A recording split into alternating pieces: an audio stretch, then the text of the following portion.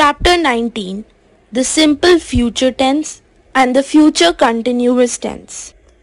Dear children, all of you are very well familiar with the simple future tense because you have studied this tense in your junior classes as well as in the brief introduction to the tenses in chapter number 17 of this book. However, here in this chapter, we shall hurriedly revise this tense besides adding certain more facts on it. The form of the verb in the simple future tense. Shall, will plus base form of the verb. Examples: I shall go to Delhi tomorrow. He will come here next week. They will meet you today. Uses of the simple future tense. This tense is used to express an action that will take place in the future. To express pure future, shall is used with pronouns of the first person.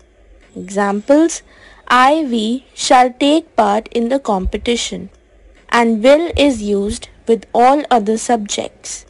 Example: you, he, she, it, they will help us. Note: these examples merely state a fact.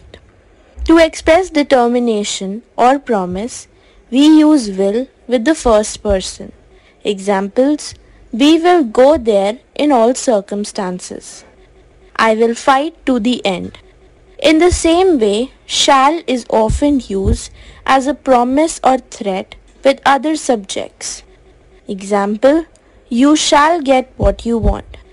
He shall not enter this place. Shall I, shall we are used to begin offers of help or suggestions. Example: shall I open the window? Shall we go for a picnic this evening?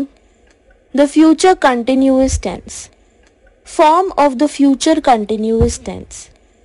Subject plus shall will plus be plus present participle. Example: I shall be sleeping then. We shall be playing a cricket match tomorrow morning. He will be enjoying himself at Shimla a week after. They will be visiting us next week. The negative is formed by putting not after shall will, that is, subject plus shall will plus not plus be plus present participle. Examples: I shall not be sleeping then. We shall not be playing the match. You, he, she, it, they plus will not be working properly. The interrogative is formed by inverting the subject and shall will plus subject plus be plus present participle.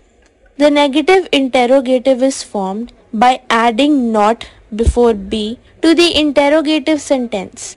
Shall will plus subject plus not be plus present participle. Uses of the future continuous tense.